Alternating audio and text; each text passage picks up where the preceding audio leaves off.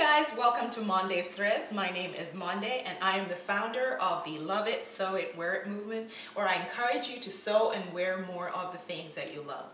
On today's tutorial, we will be making an easy midi length dress, and we will be using the pattern pieces that we drafted from our t-shirts. So I have a video on that. So if you haven't watched that, please go ahead and watch that so that you can take part and I can show you how to make a dress out of those pattern pieces.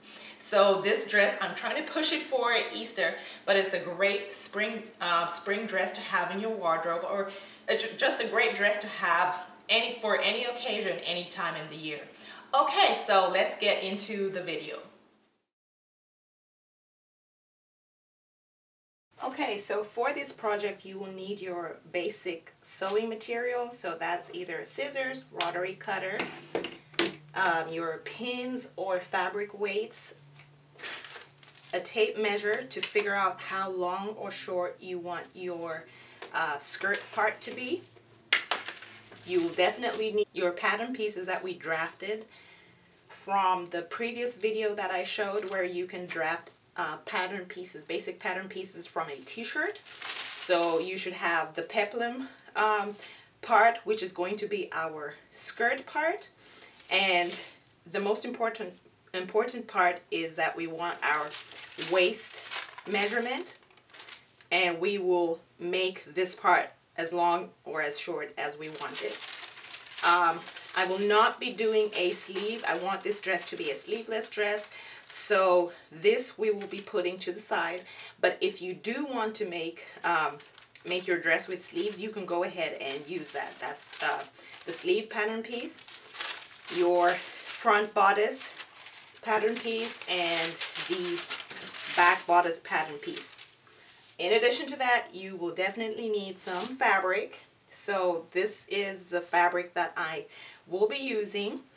It is definitely a knit stretch fabric, because this pattern was drafted for stretchy fabric. So we will not be using a woven fabric. So this is a stretch fabric that I got from JoAnn's. I just thought it was so pretty and bright and springy, and so I was like, okay, I need to make something cute or pretty out of it. So it is a stretch fabric. It is 4-way stretch. I can't remember what the description was on the bolt in JoAnn's, but it does feel like a Ponte knit, and I think it was like a Floral Ponte. So it feels like a Ponte knit. It is between light to medium weight. So if you're looking for fabric, that's what I would suggest you go for. I would say medium. Go for medium weight stretch fabric. And I think this print is exclusive to JoAnn, so you can only find it in JoAnn's, unless, I don't know, you've seen it somewhere else. But I will probably maybe add a few links to fabric suggestions that you can use, but this is definitely a Ponte. It does feel like a Ponte knit. Okay, and I got 3 yards of this. I don't know if I'm going to use the whole 3 yards, but we will see. So yes, you want at least 3 yards for your project. Okay, so let's get to cutting.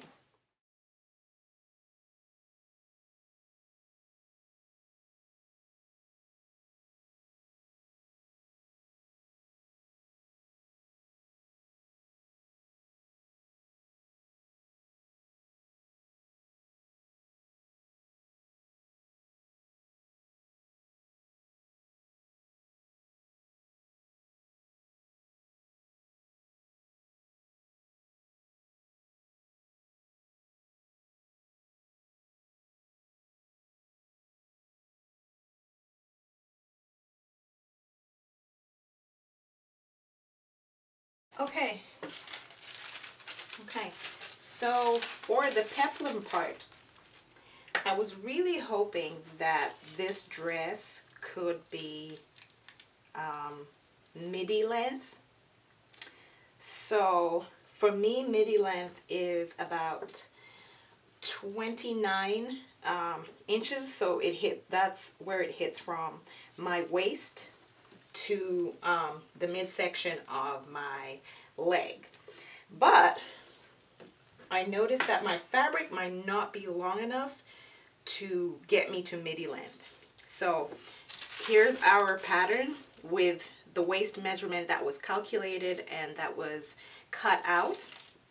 Okay, so placed on the fold. Actually, I have my fold writings there. So placing the pattern there, I know that we're going to cut out the waist part here, but from here to the end of the fabric, that measures 25 inches and that hits my knee.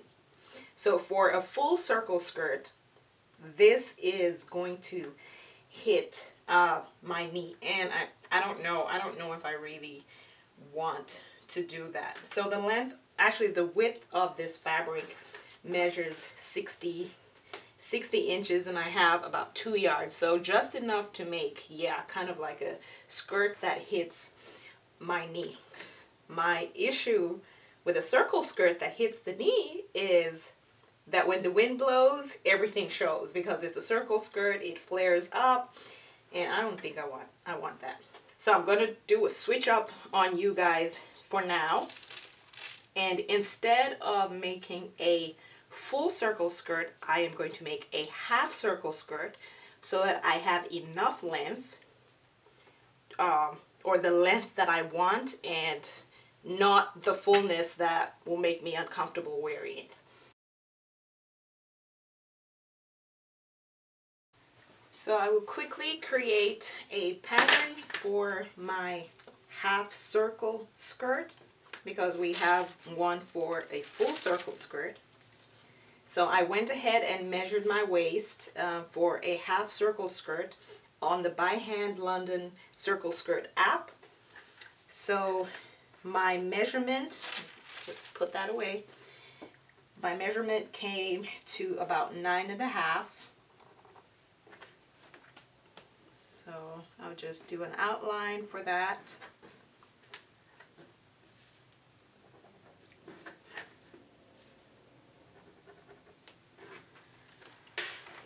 Okay, and since I have my other template, I'll just use that to connect the dots or connect the lines.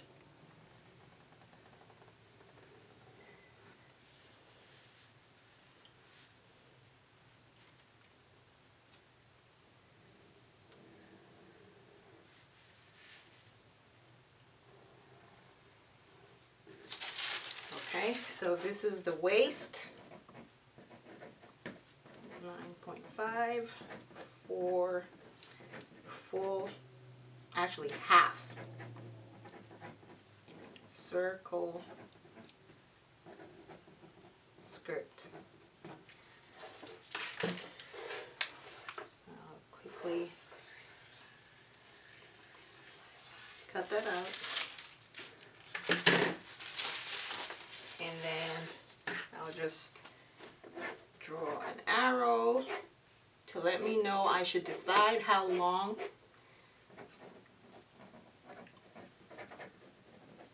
I want my skirt to be. And again, I have to remind myself that this is cut on fold, and I just need to cut out one.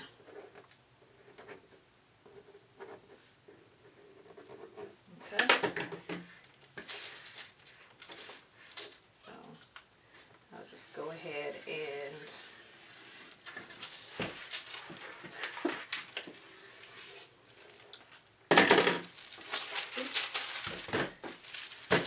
mark that out. So this is what I will be using for my half circle skirt, and it will give me the length that I want, but not the flare of the original full circle skirt.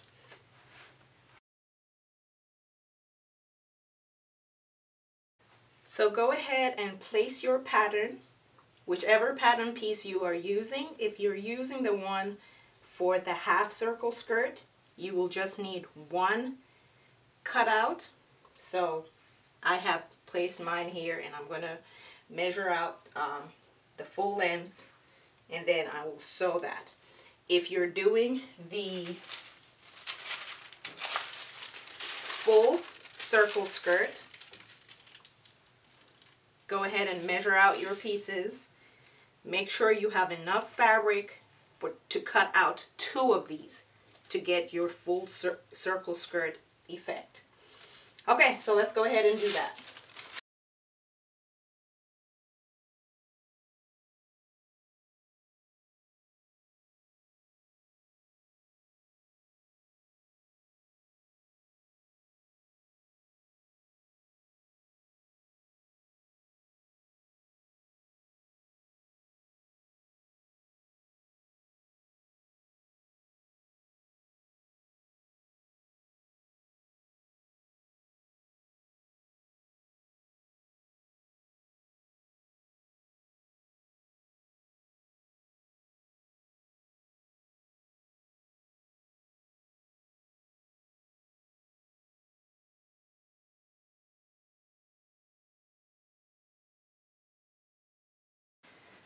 Okay, so once you cut out your pieces, you should have front bodice, back bodice, and of course your circle skirt pieces. So if you're doing a half circle skirt, you will need just one of these cut out to your waist measurement. If you're doing a full circle skirt, you will need 2 of these cut out to your waist measurement. So I just went ahead and kind of like saw how the pieces fit together. So I put this like against my front bodice and back bodice, and just to see how it was going to fit. For the skirt, I mean, I like the way it fit and I like the length, but I think I am going to do a front split. So where I connect the skirt here, this is going to be on the side of my leg, and I will just sew it down, probably just past mid-thigh, and leave this open as a split. Just, I don't know, just something something cute. So go ahead, pin your pieces together, right sides facing each other.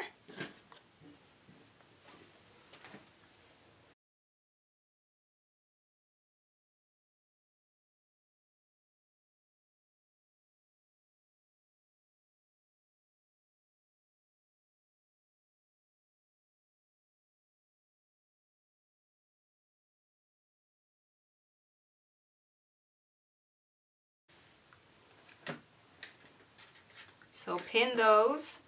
You can go ahead and sew those down, and then I'll come back and show you the next part. Make sure you pin your skirt pieces as well.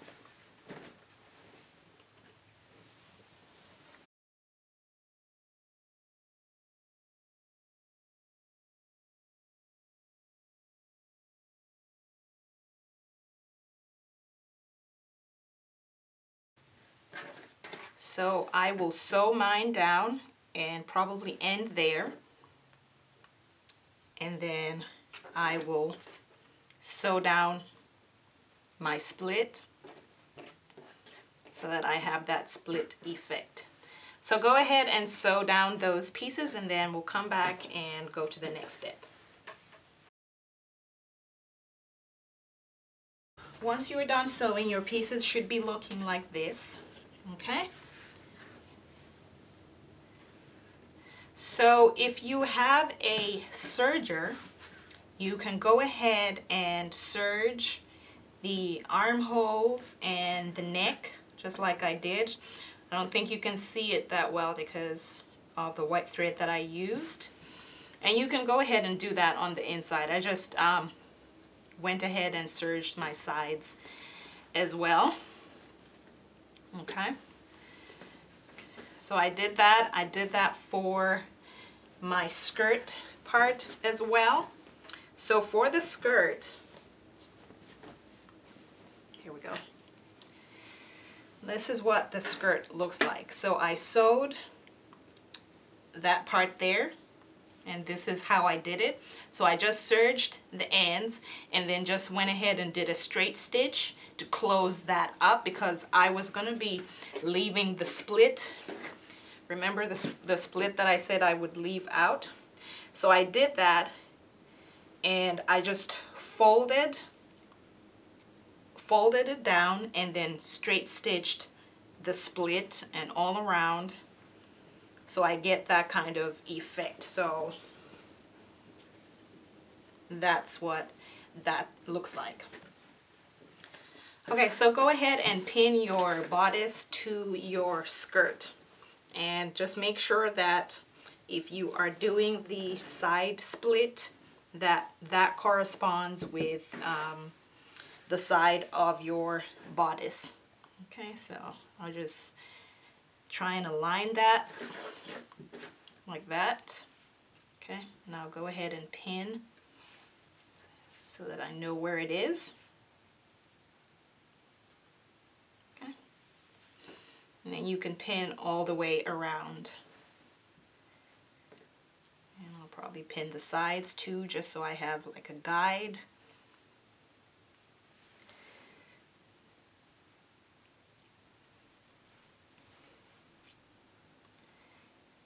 And just a quick note, if you find that your bodice seems slightly larger than your skirt, don't worry, just go ahead and take it in on the sides like I did. So this was where I originally serged, and I noticed that my skirt was slightly smaller than the top. So I just went ahead and took in the sides. And so now I think I'm good. So you can do that too. If your skirt is bigger, you can go ahead and take your skirt in. So for me, this is where I would take it in on the split. So take it in so that it kind of aligns with your top. That's like, it's not life-threatening, it's not the end of the world. That's an easy fix. Okay, so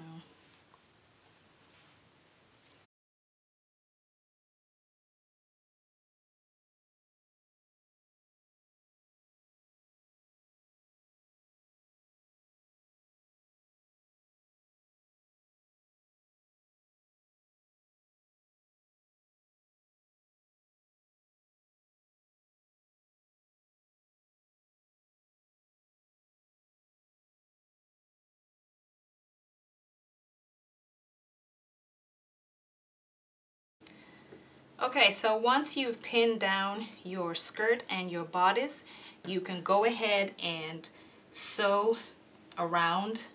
For this, you will be sewing with a zigzag stitch, because this is stretch fabric and we don't want our stitches to be popping out, and we want like the flexibility to still be there. So go ahead and use a zigzag stitch all around your waist area. Okay, so once you do that, you can also go ahead and just quickly hem the bottom of your skirt. You can use a straight stitch for that, or if you have a twin needle and you want it to look nice and clean and professional, you can use that, but I would just go ahead, fold that, and sew it down with a straight stitch. Okay, so once we do that, I'll come back and show you the next steps. Okay, so I have attached my bodice to my skirt, and I used a zigzag stitch just to give it that flexibility to stretch. If you do have a serger, you can go ahead and just close or clean those edges up. If you don't, you can use pinking shears. It's up to you. Like I said, go ahead and hem the bottom of the skirt. So the next step is just finishing off our armholes and the neck. So what I'm going to do is just, you can go ahead and fold this over and pin it. And then you can sew it down, either using a zigzag stitch, but I prefer a twin needle. Okay? So we don't need to add any facing or anything like that because this is stretch, and I feel, yeah, just to make things easy, all you need to do is fold it, pin it down, and sew it down with your twin needle. Now, I know we've used the twin needle for several projects in several of my tutorials. Please let me know in the comments if that is something that you still struggle with, and then maybe I can do like a short video showing you how to use a twin needle. But it's definitely something that you'll need to have if you will be working with knit or stretchy fabrics, just so your finishes are clean and they give you that stretch flexibility. So let me know in the comments if that's something that you'd like to see in the future. So go ahead and do that for both armholes and your neck hole. So this is what that should look like. So do that for the other armhole, and then go ahead and sew that down, and that will be pretty much the dress. So I will come back and just show you how the dress fits. Ooh, I just wanted to quickly come back here and show you, so you don't want to pin your collar that way if you're using a twin needle, because you'll be sewing on the outside. So I went ahead and put my pins on the outside because this is where I am sewing and not on the inside. So that's just a note, that was a mistake on my part. So yeah, go ahead and take off those needles if that's what you did, and put them on the outside so that you can take them off when you're sewing on the outside, okay?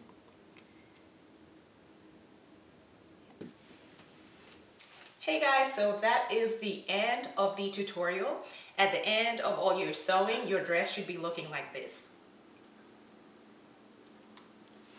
Okay, so if you have any questions, please leave those in the comments and I will be sure to get back to you. Make sure that if you do make one of these makes, that you hashtag me at LoveItSewItWearIt, or you can actually tag me on Instagram at Mondays_threads, or on Facebook at Mondays Threads. So I will be excited to see your makes, and I just want to celebrate and just showcase all the work that you have done. Alright, so be sure to like, subscribe, and share, and I will see you in the next video.